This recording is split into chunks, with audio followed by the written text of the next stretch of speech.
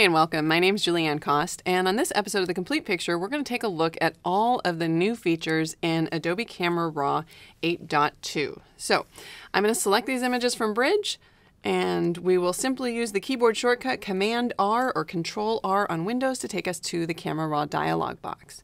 Now, one of the things that we actually did in 8.1 was we kind of changed the way that the crop tool works. And so let me just show you that. If I click and hold on the crop tool, we get the drop-down menu where I can pick from any of these preset aspect ratios.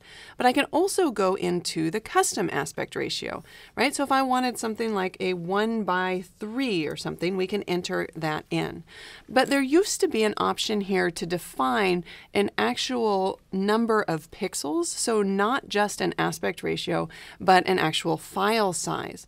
And that is no longer here. So the crop tool really is only to be used to define your aspect ratio. And then we're going to use our workflow settings to define the size.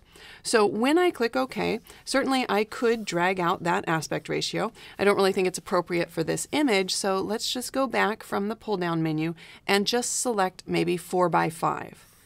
Now we can go ahead and resize that and reposition that in our image. Let's say we like that crop right there.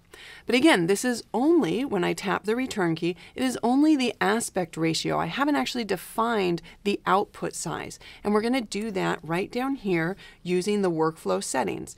But I want to do this in a more flexible way so that not only can I crop a horizontal image, but also a vertical image. So let's grab this vertical image before we go to our workflow settings. We'll go to the crop tool. We'll go ahead and select 4:5, and then we will reposition this crop maybe to right there. Tap the return or enter key. So now I have one horizontal image and one vertical image, and I'm going to select them both, and then I'm going to come down to the workflow settings and click on that. You can see now in the image sizing area, this is where I'm going to resize the image to fit. So I have a number of different options here. In fact, we have a new one called percentage, but I'm actually going to stick with the long size option. And I'll change the dimensions here to inches.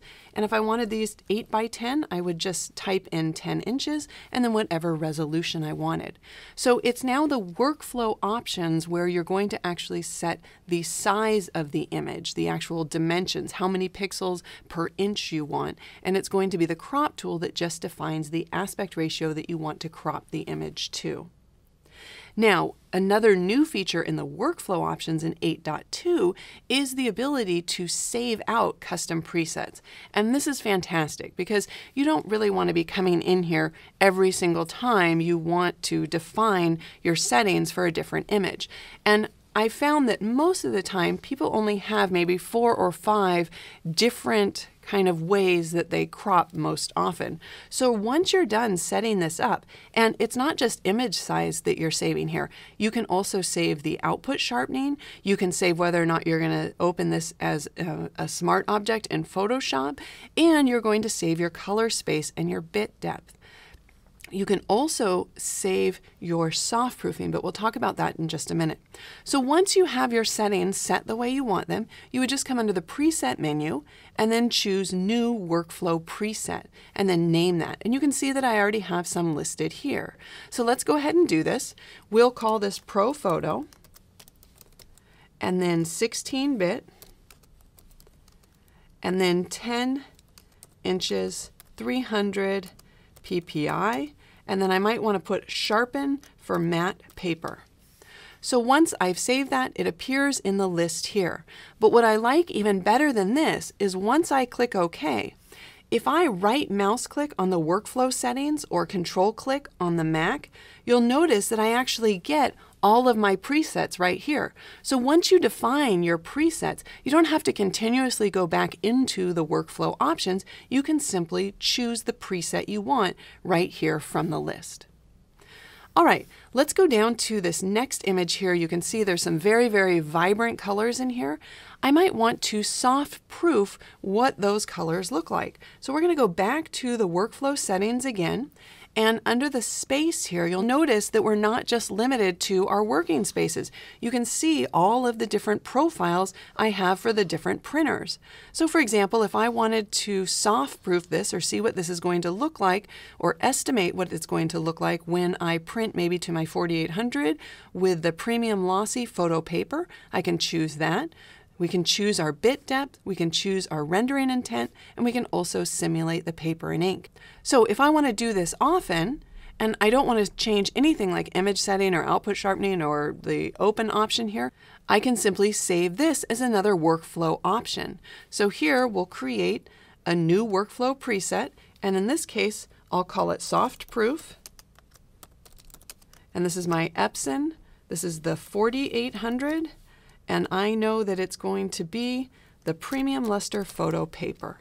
So when I click OK, it adds it not only to the list here, but if I want to click right here on the workflow settings, I can go ahead and toggle back and forth between maybe this velvet fine art setting and then go back to the premium photo luster paper.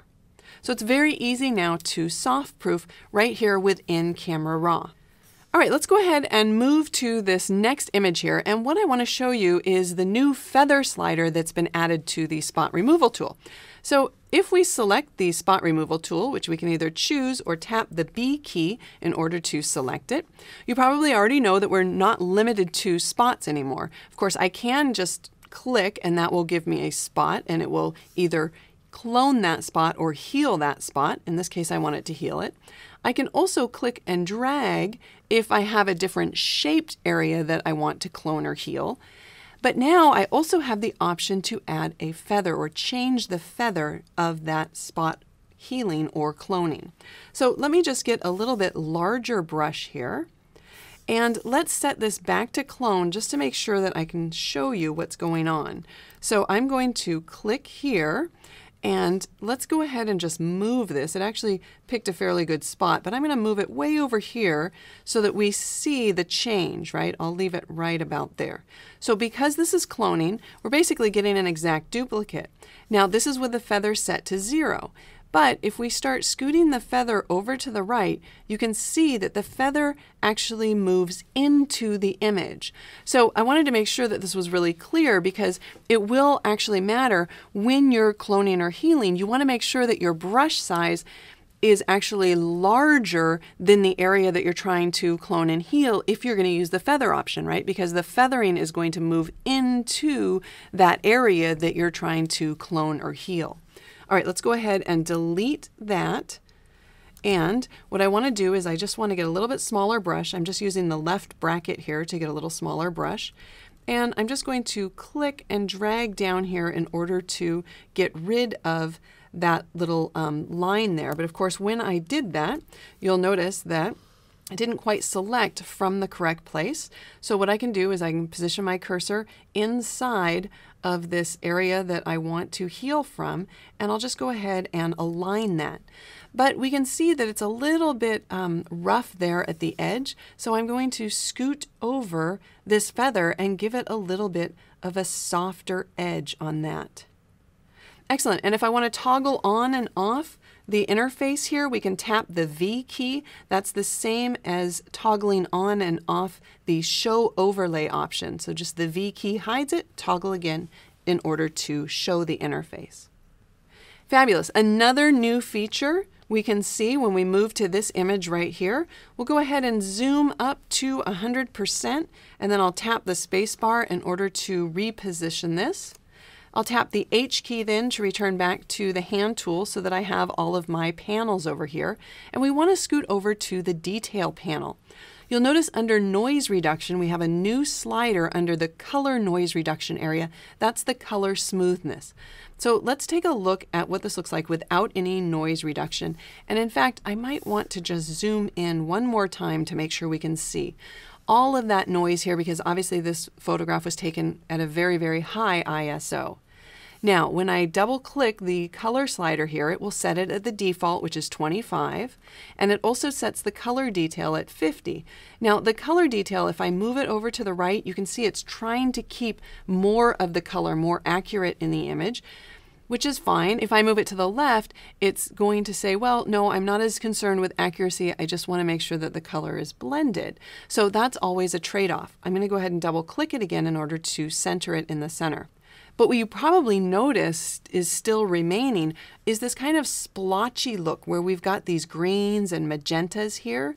Well, that's what the color smoothness slider is going to take care of. So I'm going to move it all the way over to the right, and you can see how smooth those areas are now. Now, they tend to get a little bit desaturated when you do move this all the way over to the right. So let's just go ahead and back off a little bit until we see kind of some of that splotchiness coming back. Again, here it is without, so I'm looking in this area here for kind of this green and magenta, and I'm going to scoot it over until it smooths out those blotches of color. So another improvement that's been made to Camera Raw that I think is going to be super useful is the ability to not only move an adjustment brush's pens and therefore move the effects, the mask, but you can also duplicate that mask. So let's take a look at that. Here I have an image, and let's say I just want to maybe dodge this rock over here on the left. So I'm going to go ahead and select my adjustment brush. You can just tap the K key to do that. And then we'll go ahead and load that up with the different settings. Now you can see I've got a lot of settings that have been changed. So instead of double clicking on each one to reset it, what I'll do is I'll just select the setting that I want. In this case, it's going to be an exposure, and I want to increase the exposure. So I'll click on the plus icon, and you can see that as soon as I do that, all of the other sliders will go ahead and reset themselves, which is quite convenient. So we'll just move that exposure up a little bit and also maybe move up my shadows. Let's take a look at my flow. That's going to be a little heavy-handed. I want to be able to paint multiple strokes and slowly build up this dodge. So we'll go ahead and start down here, and I'm just clicking in order to dodge this area here. So we'll stick to the one on the left-hand side. It's also getting a little bit saturated when I do this. So what I might want to do is I might want to come over here and add just a little bit of desaturation. And I think the effect is a little bit too strong. So I might also want to just take down the exposure just a little bit. Okay, so obviously we could make whatever changes we want to this first image. And in fact, we could just duplicate this pen if we wanted to. So let's say we were at a point and we said, I wonder what would happen if I just add maybe a little bit more of an effect. It's almost like you're doubling the effect. Well, we can do that by holding down Command and Option, clicking on the pen, and just dragging it slightly. And you can see now that we've got two pins sitting next to each other. And of course, if this was then too much of an effect, we could just come back and back off just a little bit on that second pin. All right, so that's great, but there's going to be another use for this as well. Let me go ahead and delete this pin. And what I'll do is I'll select these two images here. You can see they're quite similar. I'm going to actually synchronize these. And all I'm going to synchronize are my local adjustments right here. So what that's going to do is it's going to copy the local adjustment from this image, and it's going to paste it on this image. Now, this image looks a little different because I was photographing with a tilt-shift lens, and so I actually tilted the lens. So that's what's causing the blur on the sides. So that has nothing to do with the adjustment. I just wanted to make sure that that didn't kind of throw us. You can see here is my adjustment pin.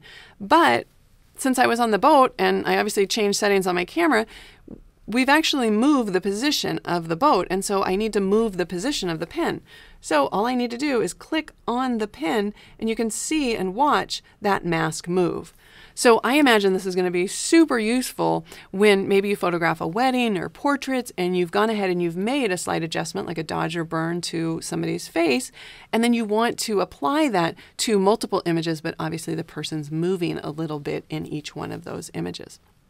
All right, finally, the last thing I want to point out, another great new feature. I'll return back to the hand tool so that we can see all of our panels. Here I am on the basic panel.